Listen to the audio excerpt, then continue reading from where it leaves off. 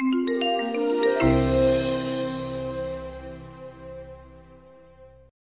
thanks guys for coming in. We appreciate it.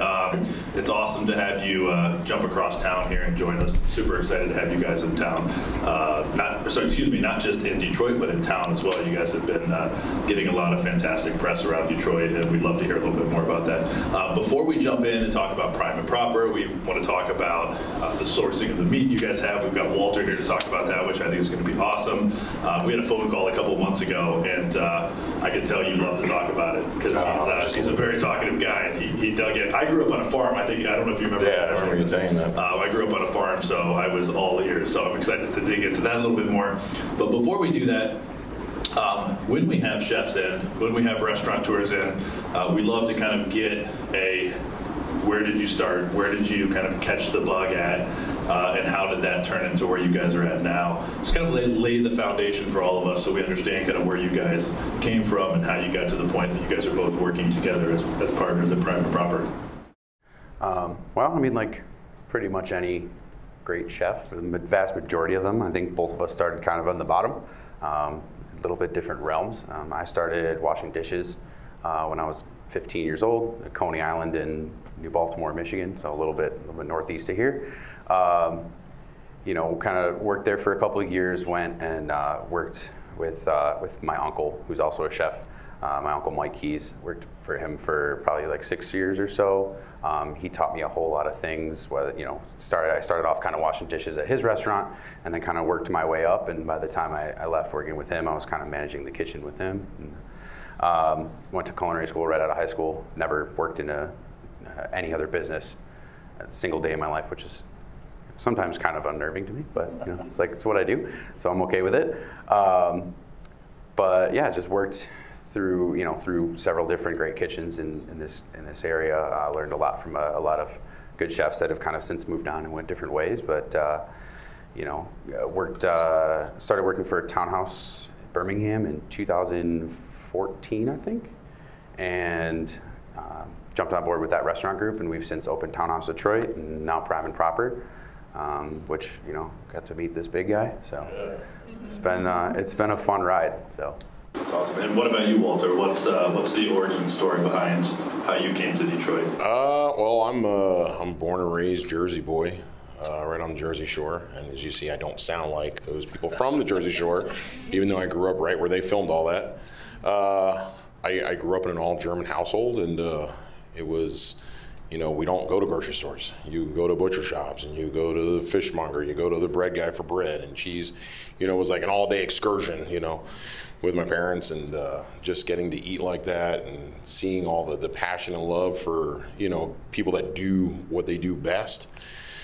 And just growing up at the butcher shop right down the corner and spending all my time in the shop, you know, from elementary school up, and literally it's the only thing I've ever done is just I've always been around beef, you know, and the guy that I was learning from was, you know, like, here, you're gonna learn everything, you know, from the bottom up, you know, and it was like, here, you're gonna go help birth a pig and birth cows, and it was like, oh, this is gross, and, you know, but it was like, it was important to learn the entire process, you know, from birth to, you know, to raising them, to harvesting them, to breaking them down completely, utilizing everything.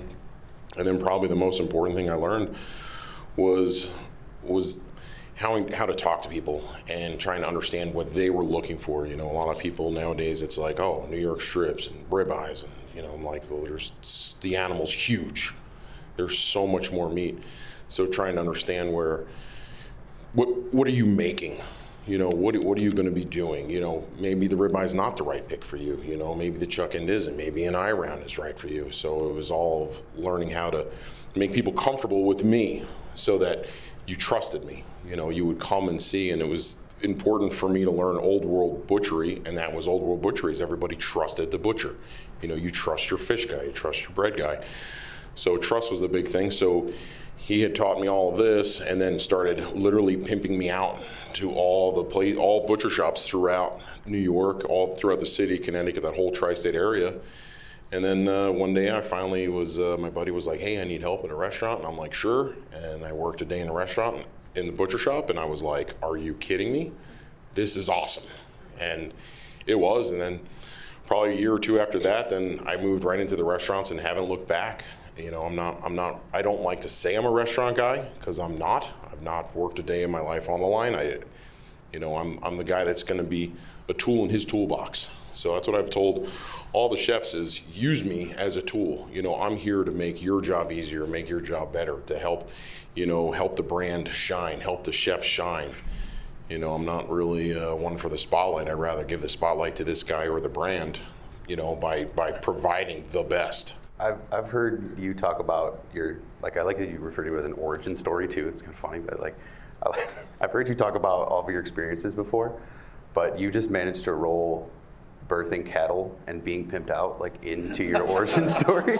I love it. You guys, once you get them going. Yeah, it's, I'm not even going yet. You know, this is. I'm like, I got to feel you guys out. I got to see where you're at before I can before you get all of Walter. You know, this is it's a lot. You know, but I mean, pretty much that's where it was, and it was important. The guy was like, make sure you go to culinary school. So, CIA in upstate New York. I got a chance to go work overseas for several years, which was awesome, out of Hamburg, Germany, and just get to see all of a lot of Africa, a lot of the Middle East, a lot of Eastern Europe, Northern Europe, you know, and it was great. It was a lot of fun, and I just butchered. That's all I did. It was a lot of butchery, a lot of fishmongery. I got to actually spend a lot of time making cheese, which was pretty cool. I got to step away from meat for about a year and just make cheese, which was really cool, you know. But it was still, you know, being part of, you know, the dairy program, getting the dairy to make the cheese and getting to see the dairy cows in Italy. So it was awesome. It was a lot of fun, you know, and now I'm here with this guy. Walter, I want to pause for a second on a point you made. So you went to the Culinary Institute of America, and you also mentioned something before that you're not really like a restaurant guy. But when you think of the CIA, not the CIA, the Culinary Institute of America, you think more chefs, folks that are actually going into the restaurant business. I think I read that you were the only butcher in your class at the CIA. That I knew of. Yeah. And it was horrible, man. The guy that I learned how to cut meat from, he was like, oh, this is where you're going. Little did I know that when we got into meat ID and meat fabrication that they knew each other. I had no idea. So he's like, listen, you're going to go and you're going to go blind. You're just going to learn. And I'm like, sure. So I'm in the back of the classroom, and he's just like, oh, Walter, come show us how to do this. And I'm like, whoa, what? You know, I'm like, how do you know I what? And he's like, so it was interesting. So I spend a lot of my time just being part of the meat class. Even when we were done with meat fab, I was always there helping teach kids. But it was also great to learn, like, with young guys like Ryan, you know, getting to see these kids, and this is the future that they're going, and it's like, get to see their minds work, and it's like, okay, this is where they want to go, and what can I do to help that?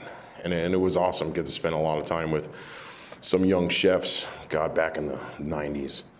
I've been refrigerated all my life, so I've kept my youthful look. I'm going to be 44 in a month. That's the secret, is spending time in a refrigerator? No sunlight, just refrigeration. Yeah.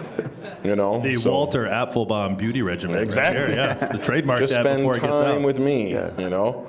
Lamb fat. Lamb fat. Oh man, lamb fat is like the key to life. I tell everybody that. I'm like, you literally look at the ingredients for hand moisturizers, skin lotions, and the #1 ingredient is lanolin, and lamb fat, most of it is lanolin. So when everybody's like, they shake my hand, they're like, oh my God, Walter, your hands are so soft. And they're like, what do you use? And I'm like, lanolin, you know? And it's awesome. And it's good. I mean, I put it on my lips a little bit, it makes them soft. My wife hates it. She'll come and give me a kiss, and she's like, oh my God, what is that? She's like, stop, it's gross. And I'm like, it's lamb fat, don't worry about it. It's healthy. It's natural. Yeah, you know? What took you then from, you know, again, the Jersey Shore, the CIA, all over Europe, Africa, Middle East, etc. I know you were in Florida most recently. Yep. What brought you to Detroit, and then what was the story of how both of you connected to kind of come together at Prime and Proper? I actually got hired, the Seminole Tribe of Florida, I was working for in Florida before I started working with them. They were in partnership with the Steinbrenners that own the Yankees, and all the Yankees do all their training in Tampa, Florida, so they all live in Tampa. So they were working on their steakhouse in Tampa, Council Oak, and they were also working with the Steinbrenners to be building NYY Steak in Yankee Stadium. And they were like, listen, we got these guys that don't know what they're doing in the butcher shop at Council Oak in Tampa. You know, we need to find somebody. And it was the coolest thing that all of a sudden here come the Seminole tribe leaders knocking on my door going, hey, come to Florida, you know. And I'm like, it's too hot, you know. But I wound up in Florida for 9 years doing all their Council Oaks in Tampa, Hollywood, and then NYY Steak in Coconut Creek, Midtown Manhattan, Yankee Stadium. So I did all theirs. And then next thing I know, our owner, Jeremy Sassone, reached out via Instagram, you know, and I'm just like, I don't know who this guy is. I get all these messages. Some weird creepo guy is like messaging me, and I'm like, what is this guy doing? You know, so I finally answered him, and then we talked, and he's just like, yeah, you should come up. And I'm like, well, where are you at? You know, this is such a great idea. I love what your concept, everything about it. And he's like, I'm in Detroit. And I'm like, no. I'm like, you know, outside of Detroit, they don't talk about this. You know, and I'm like, man, I don't know. It's Detroit. There's no way I'm going to convince my wife to move to Detroit. My father-in-law's going to murder me. You're not going to see me ever again. And then he's like, no, let's fly up. So he flew me up here, and literally he brought me right downtown, and I was like, flashbacks of 1980s New York, you know.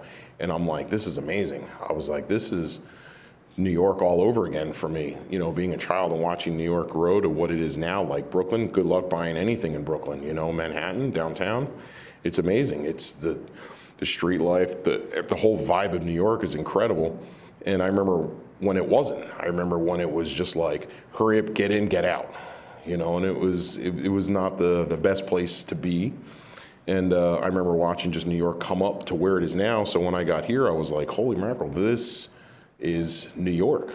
This is New York in the 80s, you know? And I was like, this is amazing. I couldn't believe the construction and the people, the whole vibe. And then I told him that night, I'm like, I'm totally down.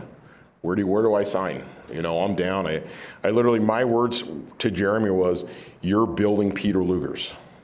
I was like, that's what you're doing. You're building an institution that you can't put a price tag on. You know, I would love to be the guy that goes, I opened Peter Luger's, I opened Keen's, you know, I opened Delmonico's.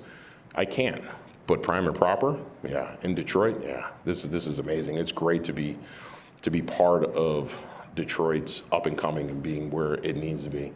You know, putting right back on that pedestal of just being an amazing city to be part of, you know. And Jeremy, on that first trip, took you to Eastern Market, as I understand. So that's the tie-in to, yeah. You know, you mentioned the early days in the Jersey Shore, going to the fishmonger and the butcher and things like that. So a nice tie-in to bring that pizza, all full circle. Yeah. He brought me to Supino's. That was the first thing we had. We had Supino's, and I was like, he's like, you're from Jersey, and I'm like, yeah. And we went into Supino's, and I was like, holy crap. I'm like, okay, this is Detroit pizza. Yep, I'm down. You know, and get some good pizza, get some good beers. I'm down. Absolutely.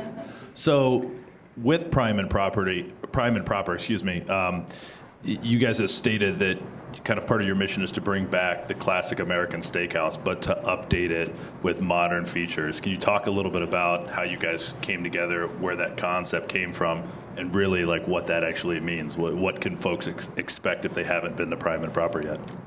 You know, a lot of, like Walter, we can kind of speak about, you know, like Keen's, Peter Luger's, you know, these are meccas of kind of steakhouses, you know, and there's not a lot of places like that still exist, or that are continuing to kind of open.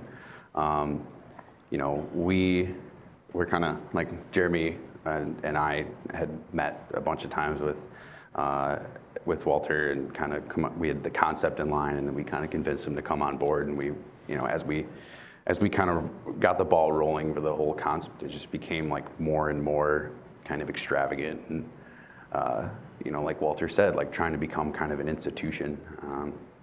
You know, there's a lot of places that open up and they, you know, like a lot of great restaurants downtown that maybe open and their concept is a little more trendy, a little more kind of the minute.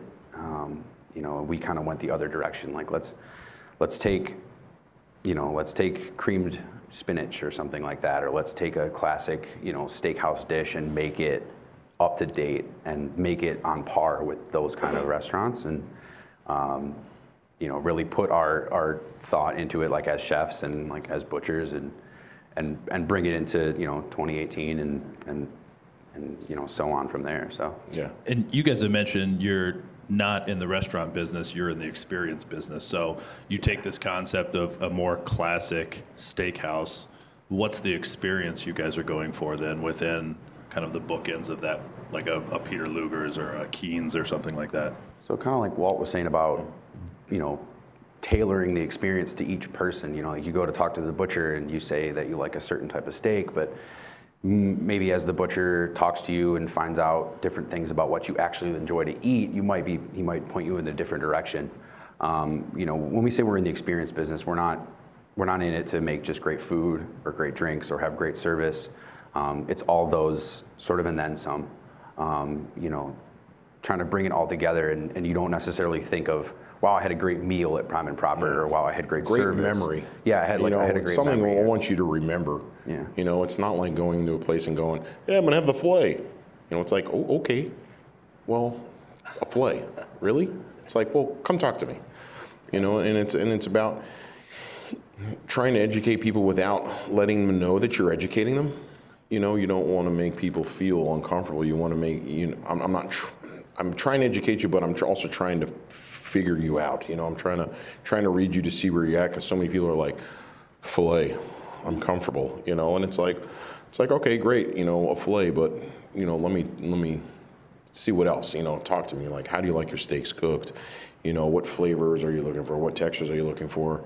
Because I'm not just about to sell you a steak. I want to make sure I'm selling you that experience. I'm selling you a memory. And I want to make sure that it's everything. It's just not my steak. It's going to be what Ryan's making. It's what's going along with it. You're talking about a filet, something that's dime a dozen compared to what's in my case. And you look at my case and you're looking at USDA prime beef that's dry aged in-house.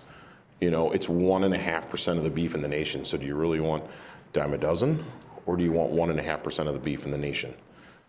So it's an experience, and I get people that want fillets, and if that's what you want, then that's what you want, and it's hopefully next time you come in that you take my advice, and it's like have that New York strip, and then next time you come and have the bone-in New York strip, and just work your way up. I don't expect someone to go from well done to rare in one sitting. I want baby steps. I want to create a family with you.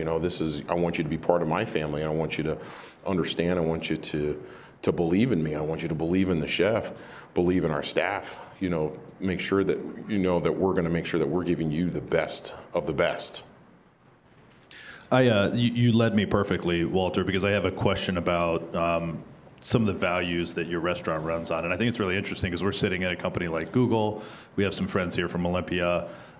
Again, this concept of you are a restaurant, but you're more about experiences and memories. And also you talk a lot about customer experiences as well. So on your website, you've got 5 prime values, and I'm going to read them out just so everyone has them. So consistently care about the smallest details, love all people with enlightened hospitality, own it with pride, willingness to learn and teach, and believe in everything you say and do, which I think is really interesting. I've never seen on a restaurant's website the values that they kind of command by.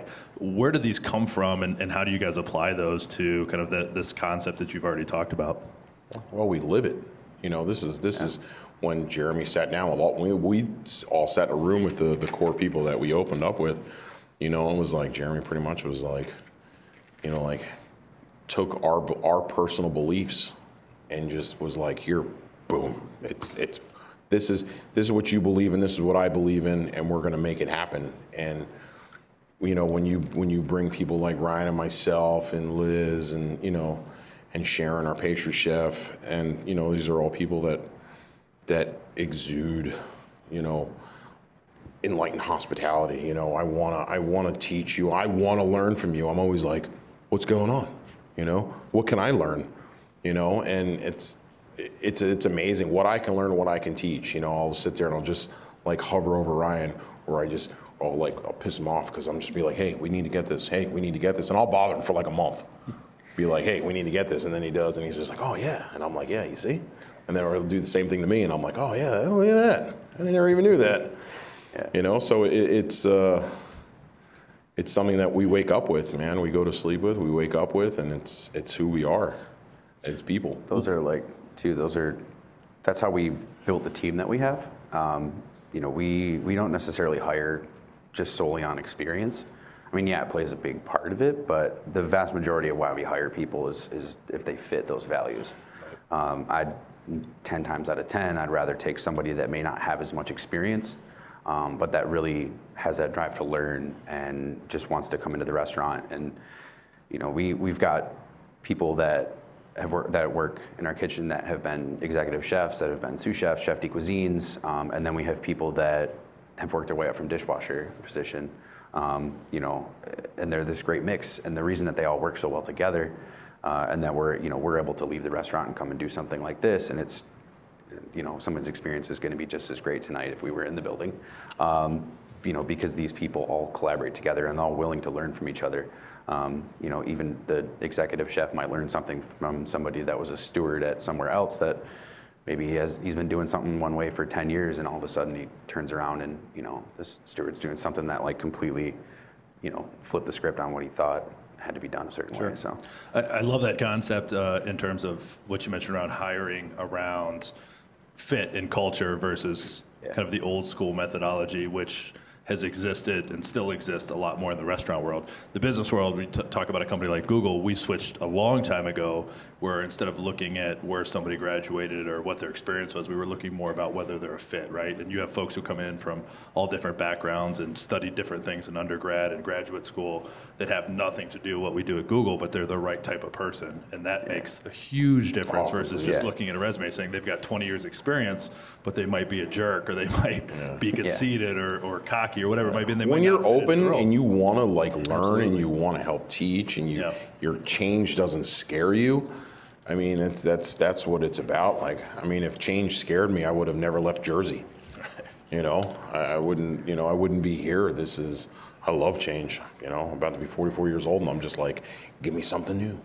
You know, let's go. You know, I'm always down to, you know, I can learn something. Sure, let's go. I want to do it. You know, I literally talked to Jeremy the other day about going back to school for meat science. He was just like, "Are you serious?" I'm like, "Yeah, let's go. I'm down." Audit that class. What? Can I audit that class? Yeah, man. Yeah, right. You know, so there's just, it's awesome. It's in this kind of ecosystem that we've been talking about for the past 20 minutes or so, what's the relationship then between an executive chef and a butcher? How do you guys work together? And let me also throw a side question in specifically for Walter. So in 2017, Ryan was named one of People Magazine's sexiest chefs ever. you're gonna bring this up. This is the worst PR ever.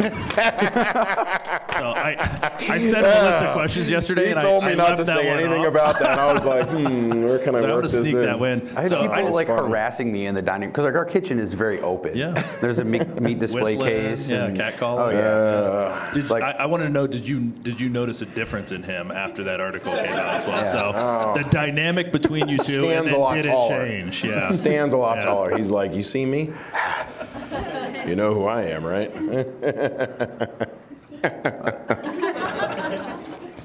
You just threw me all up. Like, Yeah. you're asking the question, and then I Totally was just off like, track all now. right, yeah, no, I got this one. We got a great answer So now. the dynamic between a butcher and a chef, within kind of the concept of prime and proper, and also the culture that you guys talked about as well. Sorry to throw things off there. Yeah, I had to really, throw like, that no, in there. I'm going home now.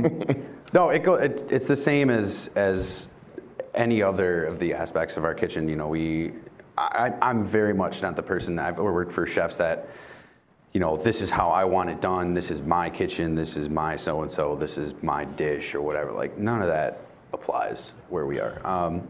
You know, it's a collaborative effort between chefs to make a great experience for our guests. You know, Walter and I just happen to have experiences that align fairly well, and it's a constant kind of back and forth. You know, we are gearing up to actually start running this week. Starting Wednesday, this really cool, it's like imagine like a porterhouse, like a T-bone steak.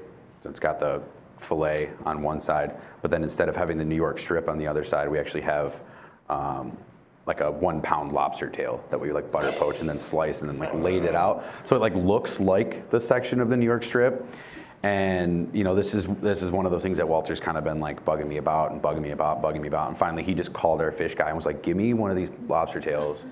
And he put it up and we're like, all right, great. You know, like, and then one of our sous chefs looked at it and was like, he's been working on this really cool caviar beurre blanc, and he said, hey, why don't we put this, because this caviar beurre blanc has a little bit of lobster in the base, like let's put this on here. And it just kind of became like, everybody just kind of builds on top of like, Walter and myself, yeah, we're the final call on everything, but there's everybody in the restaurant kind of has a voice. Whether it's, our prep team, service staff, like, back of house management, like we all kind of just bounce ideas off of each other constantly. And a lot of them start with jokes, oddly enough. We kind of think about like I like to think about food as like, it's all good. There's no like, oh, well, this isn't the right fit at Prime and Proper. Like we can't use that here, like that's out the door. I didn't grow up eating the type of food that we serve. So I have this kind of weird background of, just eating normal blue collar kind of stuff. So I always try and sneak those kind of things in. And so like, perfect example, like our mac and cheese is made with evaporated milk and Velveeta as the base.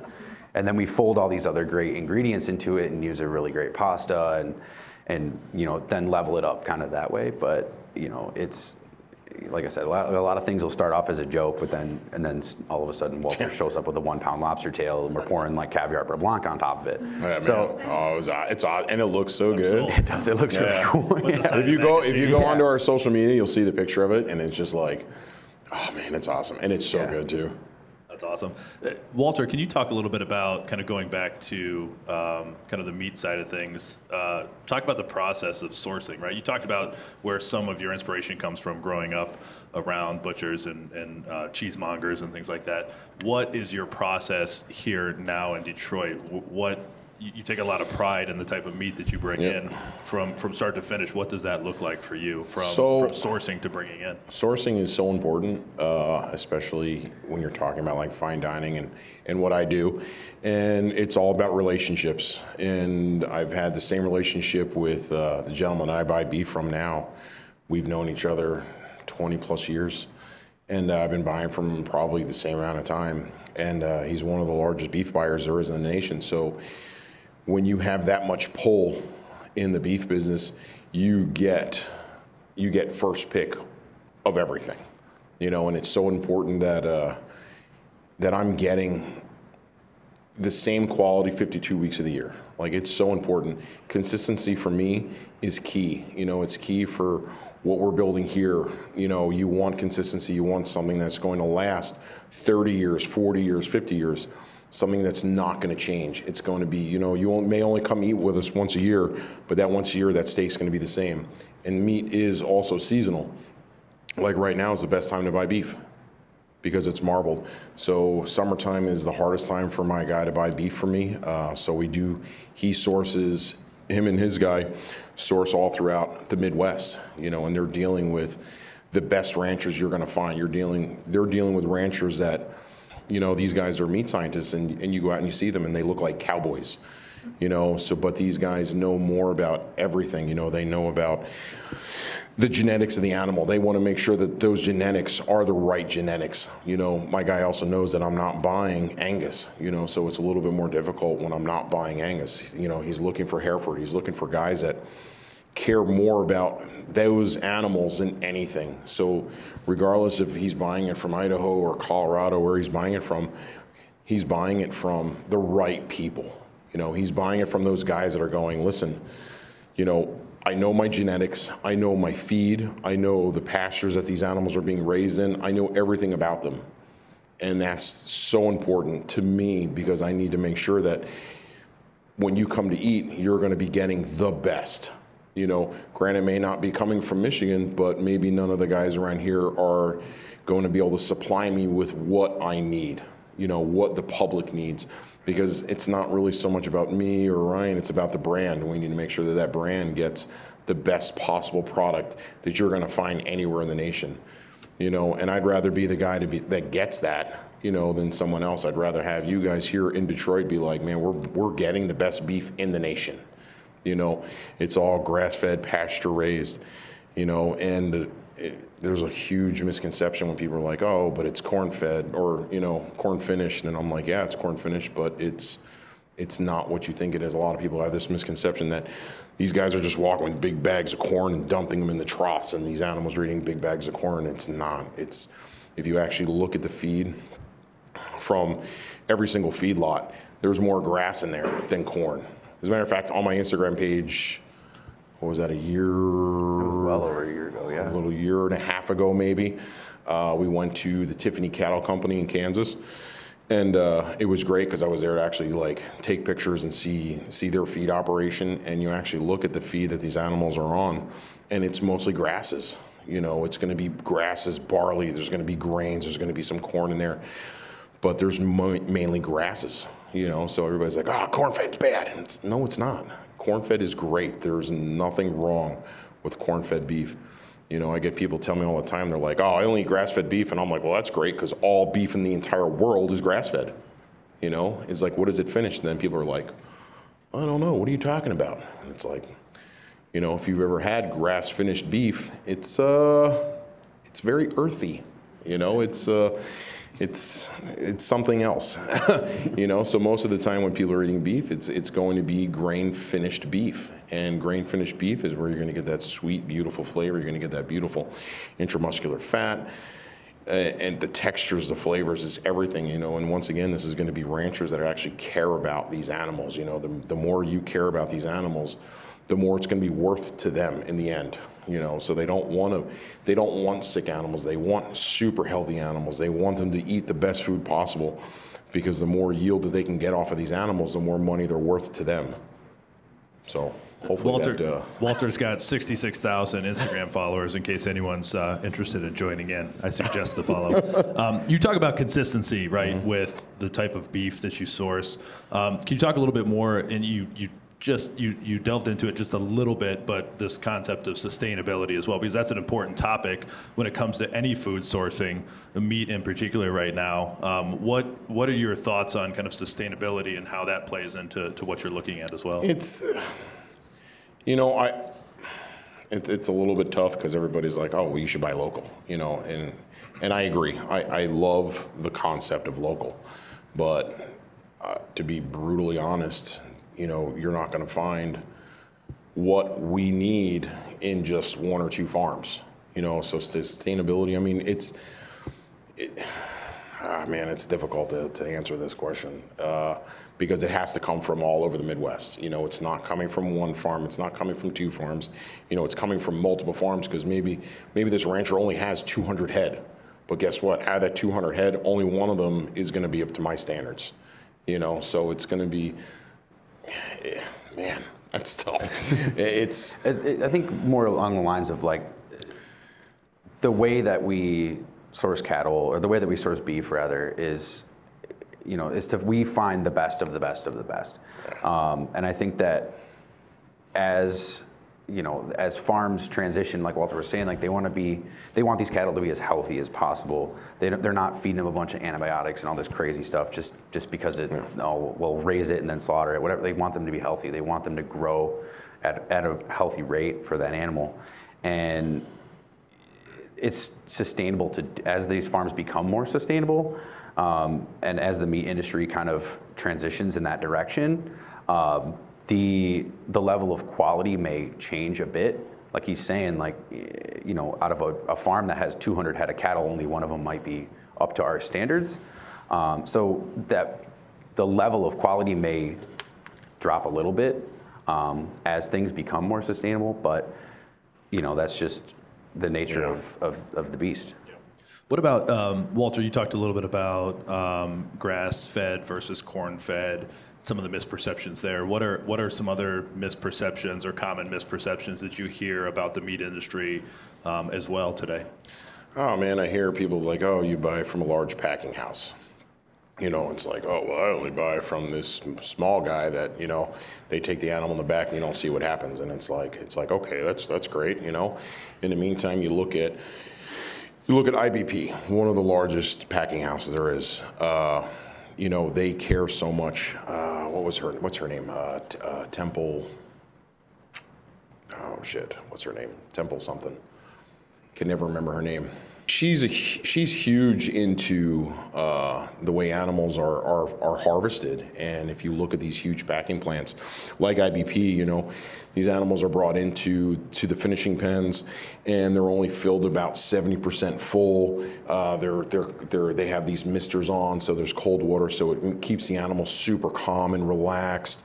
There's no stun guns, there's no tasers. You know, they literally, these guys walk around with hefty black garbage bags full of air on long rods, and they just move them just to get the animals moving. So when it's time for them to be knocked, and knocking is when the piston is driven into the brain to sever everything. They're actually brought into single file, and the walls are really high so they don't see people. And they're brought in individually. You know, they can't see what's going on in front of them, and it's a whole comfort thing. They have no idea what's going on, and then before you know it, it's over. And you want something like that. You want that because the less stress there's on the animal, the better the meat's going to be. You know, when you're talking about a lot of these small-time guys, and I know a lot of the guys too, you know, they'll get up there on their tractor with their 22 and they're just like trying to wrangle up this animal, and he's just like stressed out because they don't know what's going on. And then next thing you know, there's just like a boom, and then the animal's down, and it's like, well, you just stressed out this entire animal.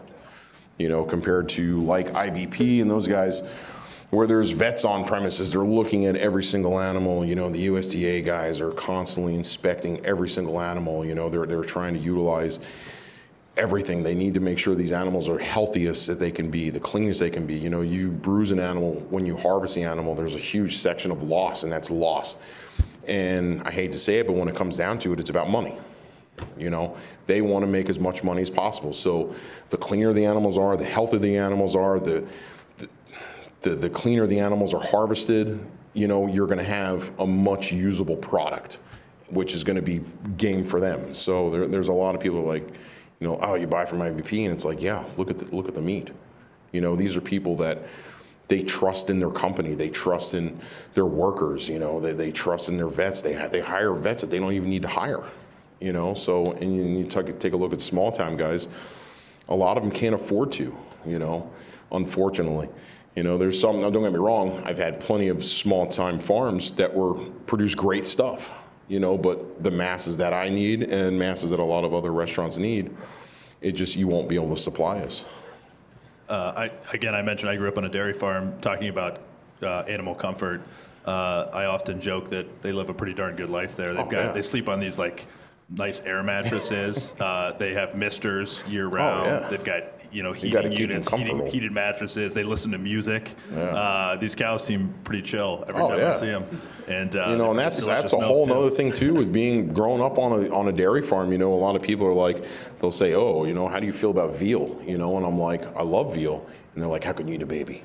And I'm like, okay, here we go. You know, I'm like, it's on. You know, and then I tell people, I'm like, you need to understand, dairy farmers need to keep their cows pregnant, keep producing meat, keep producing milk, not meat, milk.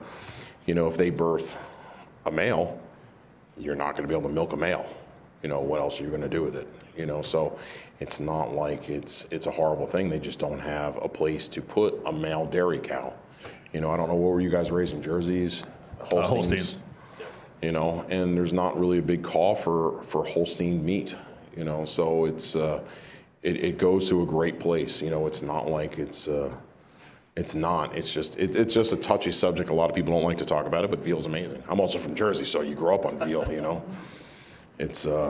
but yeah. I mean, I'm sure you probably heard a lot about it growing up. You know, it's like, ooh, we don't want to talk about this. Well, we talk a lot about sustainability in the milk industry as well, because there's a lot of alternatives that can be good, or some that lack a lot of the health aspects of actual real animal milk.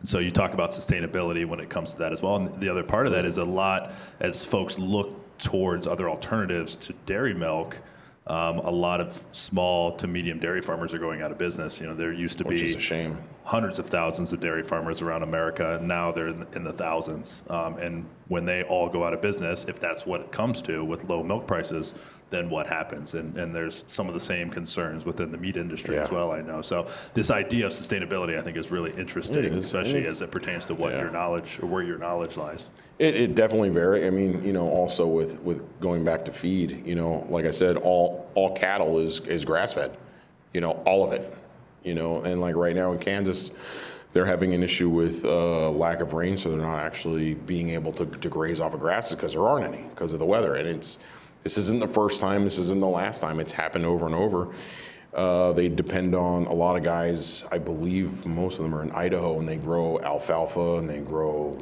barley. They grow a bunch of stuff, and they actually make pellets that are actually sold to all these farmers, like in Kansas right now. So if you look at a lot of the cattle, they're eating all these great natural pellets, you know, and a lot of that is actually wind up healthier than just grazing off of grasses, which is really, really nice.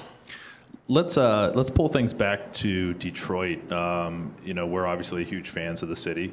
Yes. Google just recently moved downtown, and we're very excited to be down here.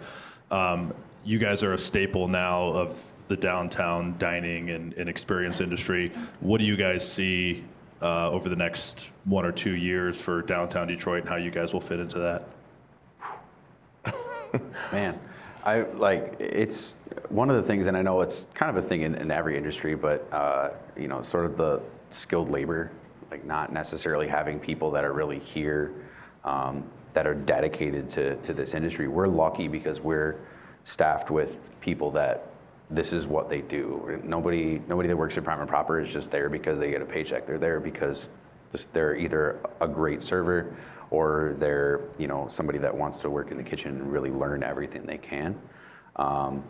There's restaurants opening every 20 minutes pretty much downtown. It's crazy. It's crazy. I mean, it's kind of interesting for me, having been in this market my entire life and my entire career, seeing how it's changed now. You know, you have chefs coming from Chicago, you have butchers coming from Florida. You know, we have Not from Florida. Coming from Jersey, via Florida, via New York City. Clarify that. But you know, sorry to our Florida watchers. It's a beautiful state.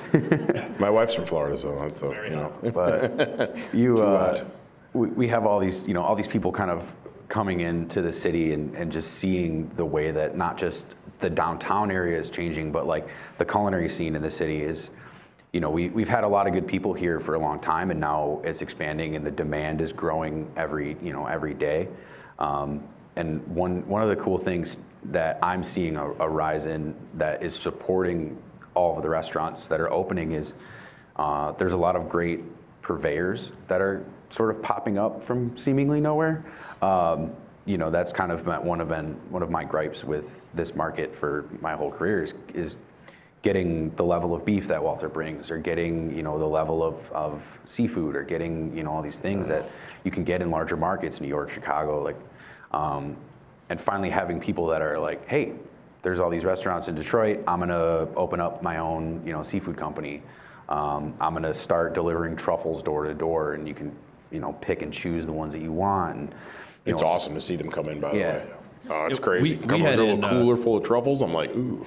We had in last year, we had Recovery Park Farms in as well. So you've got sourcing of, like, you've got some urban farms and things like that in the area that have been around for a while, but that are also sourcing very locally as well in terms of vegetables and produce and things like that. I mean, we deal with a good friend of mine I actually met via Instagram, Eric. I wish I knew how to say his last name.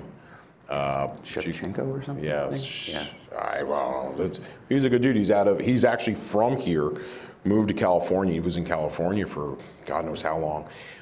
He worked really close with Thomas Keller, developed poultry for Thomas Keller and the French Laundry, you know, and I didn't know that he was from here. And then he sent me a message and he's like, holy shit, Walter, you're in Detroit?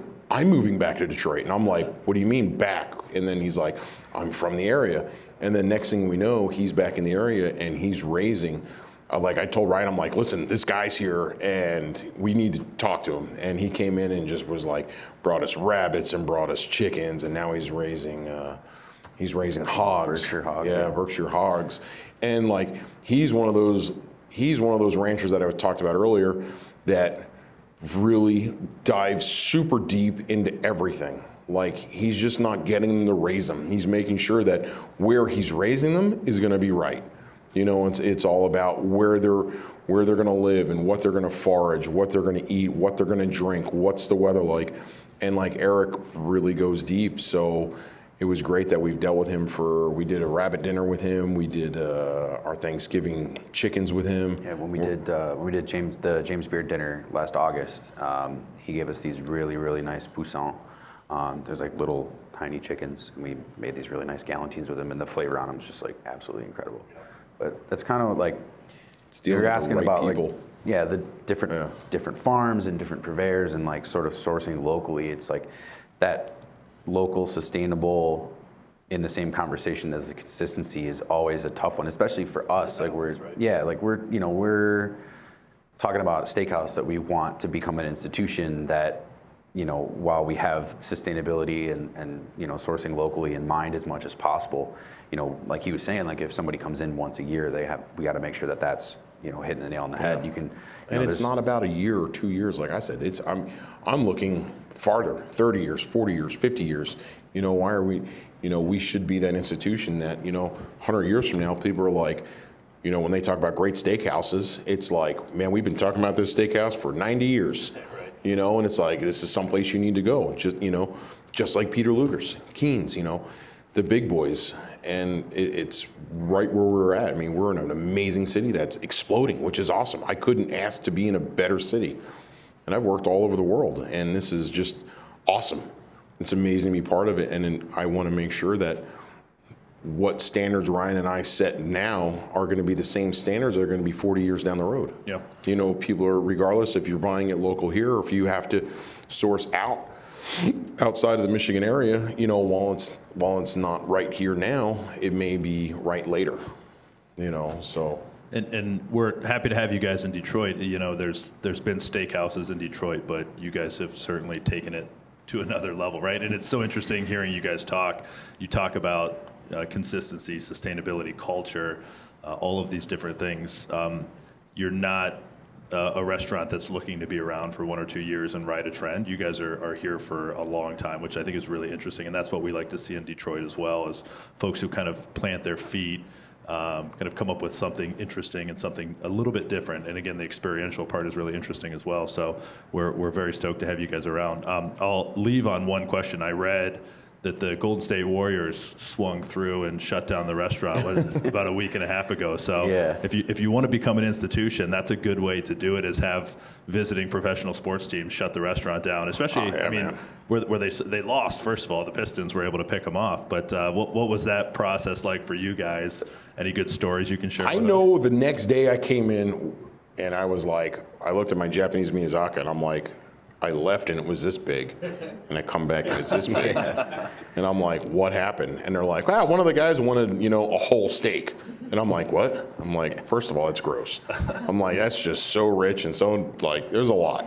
There's a reason why we cut them into 3 and 6 ounces. And they're like, no, he wanted a whole steak. And I'm like, are you serious? So you just cut a 21-ounce steak, you know, of Japanese Miyazaki Wagyu? I'm like, oh, all right, man, if that's what they want to do, and then that's what they want to do. They can afford it, right? Yeah, you know, I mean, that was what I walked into the next day, and I just was like, that's a lot. I'm good for like 1 ounce to 2 ounces, and I'm like, I'm done.